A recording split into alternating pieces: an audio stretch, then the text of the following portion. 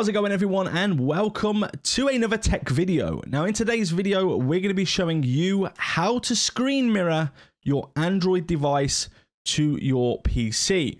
Now this is particularly good if you want to share a tutorial, for example, like we do when we're doing Pokemon Go videos, if you want to watch movies on your monitor, or if you just generally want to share your screen with anybody else, whether that's on stream or just recording or even just screenshotting things. So we're going to show you how to do this for free, and there is also a paid version as well. So to start out, you're going to want to go to the description below and click on the link there to get you to Tenorshare Phone Mirror. Now this is going to give you access to download the software either for free or buy it now. And then basically what you're going to be able to do with this software is mirror your Android screen and display onto a bigger screen. So basically onto your Windows PC or your Mac. This is available for Mac and Windows. However, it is only able to mirror Android devices. If you have an iPhone, unfortunately, you will not be able to mirror your screen using this software. Now, you can also control your Android phone from your PC using your mouse and keyboard. Now, this is dependent. With the device that I have, I don't have this option. However, certain Android devices will allow you to take control. You can also take screenshots and record Android screen on PC directly, and you can share content between Android and your PC or Mac. So let's get started by clicking the free download button. So once you're downloaded, be sure to go ahead and hit the phone mirror icon on your desktop or wherever you have it saved to open up the software. Then all you're going to want to do is simply connect your Android device to your PC using a USB cable. This should detect it as soon as you plug it in. So mine is a Redmi Note 9 Pro and it's detected it instantly. So if yours does not appear here, go ahead and look at how to enable USB debugging on Android devices. This tells you exactly what you need to do to allow it. For my phone, it automatically came up with the option to access this or to accept this as USB debugging. However, if it doesn't, here is the steps right there. Now it's recognized mine straight away. So all you're going to want to do is basically click on the play button or the screen button right here. And then it's going to take you to my phone screen. As you can see, the screen is clear. You know, the quality is very good. I do have the paid version. I have a month subscription to this service. And basically what you can do on here is when you go up the top, there is hide the screen mirror, so it basically hides the whole window. You can then optimal window size. So mine's at optimal already. So if you did make it smaller, you can basically pop it back to where it should be. You can pin it, so it's always pinned on top, you know, so anything you're doing behind won't affect it. This is particularly good if you are doing something behind the scenes and you want this to be on your recording at all times. You can obviously minimize, maximize. Maximize just kind of moves it around slightly.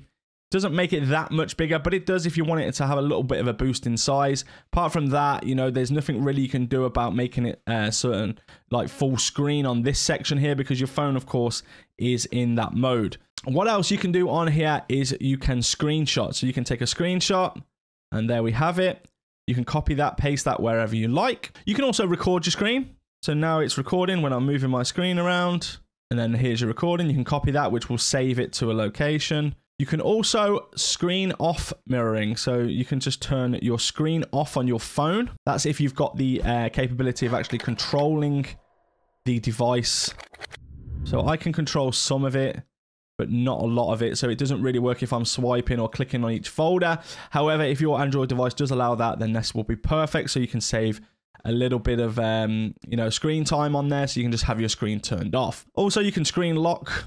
So you can just lock your screen as well, which is really a handy tool, and then you can unlock it just normally. So lock screen just turns my screen off basically. So why would you use this? Well, there's many reasons you might want to go ahead and use this software. And one for me really is when I do my Pokemon Go videos. Now, when I'm doing Pokemon Go videos, I sort of have my camera on, so I'll be in the picture here. And then of course across here will be the Pokemon Go game. So when I'm playing the game, you'll be able to see exactly what I'm doing. Now, we've done a few videos like this using software similar. I have found that this is very responsive. So once I sort of am moving, it's going instantly. There's no delay. There's not really any kind of lag or anything at all when I'm opening folders, closing folders. It's exactly the same. It's like I'm literally using my phone. For me, I would have liked to have been able to just control my phone, but my phone is, I mean, it's pretty old now. It's just a sort of a gaming phone that I have, something that I bought just a long time ago to use. So you can use this. So let's open up an app. So let's have a look at Destiny, see what we've got on our characters. So as you can see, it's quite good. You can just scroll up and down. Let's take a look at my Titan. I've been working on this, so no judging. But, you know, if you wanted to just go through and share your builds with people, or generally just share some information, you know, you might want to show someone your Fatebringer Time Lost, you know, whatever you've got on there. So there's definitely a use for screen mirroring, especially for content creators. It's really a must-have if you're doing any kind of mobile gaming content. A lot of people will tell you that. So it's really simple, you know, and easy to use. It's free to download. And, you know, I just think if you can try it out, give it a try.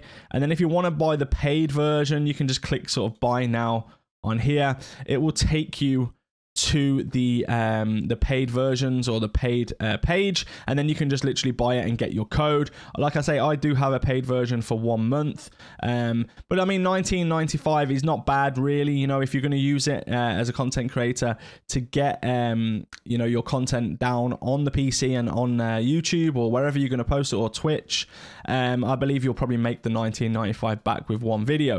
So with the paid version of one PC up to 5 devices, it does auto renew, but you can cancel at any time. So even if you sign up for 1 month and then don't use it again for a little while, and then sign up again for another month. But of course, for a year, you might as well just go for the $39.95 and get the whole year, because 20 a month or 40 for a year. I know which one I'd go for. I would go straight for the year, and I will be getting the year license for this because I am impressed with it. This is not a sponsored video.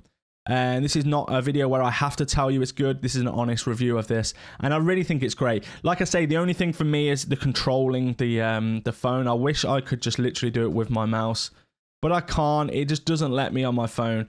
But let me know in the comment section below if yours lets you, you know, let me know how you're getting on. If yours actually does let you do what you want to do on it, if you can click and play games. I mean, keyboard and mouse playing games on this would be absolutely incredible, especially if you've got something like, you know, Call of Duty or something like that. You know, we have PUBG here, Call of Duty, Raid Shadow Legends is just a general game. Genshin would be probably good for this. You know, there's plenty of other games you can play as well. Now, there are plenty of other features. So taking a look at what comes with it and what's free, you can go to the settings tab here. You can have it auto start. Notification pops up when closing the program. You can have that as well, whether to close it or to actually just minimize it to the tray. Now, when it comes to resolution, you can select different resolutions here. When you get to 1080p, 1920p, or original quality, that is a paid version, so you need the paid version to do that. But you can go up to 720, which is not bad, which is pretty good for YouTube and stuff like that anyway. Frame rate, you can have 30 frames per second on free and 60 frames per second on the paid version. That, again, with a mobile phone, doesn't make too much of a difference. And then the bit rate, you can put the bit rate all the way up to 20 megabits per second if you have the paid version. So this symbol here means paid, and basically anything without that symbol is included. You can then pick your output format for your screenshot. So I've got mine set as JPEG. You can have a no watermark, which means, you know, you've got the paid version. There is a slight watermark with the free version, but, you know, that's nothing really to worry about that much. I wouldn't worry too much on that, you know, unless it's really something that you don't want to have the watermark. But it might be good to give them some you know, a bit of recognition for the company here for creating some free software. So I have no watermark on because I don't want the watermark on mine, and I do have the paid version. Screen recording format, MP4 for me, because that's the most used file type. And then you can see where you save it to. So there is a lot of things that are free, you know, 720, 30 frames per second, 8 megabits per second on the bit rate, JPEGs, you know, all different file types for screenshots. You'll have a slight watermark, but hey, you know, MP4, pick where you want to save it to, and it's incredible. It is really good piece of software. I'm super happy with it, and I wouldn't recommend it if I didn't use it. And you'll see in my next few videos, actually, I've got a few videos coming out where I will utilize this software. So guys, take care, stay safe, download link in the description below. Be sure to hit the like button, and I'll see you all in the next video.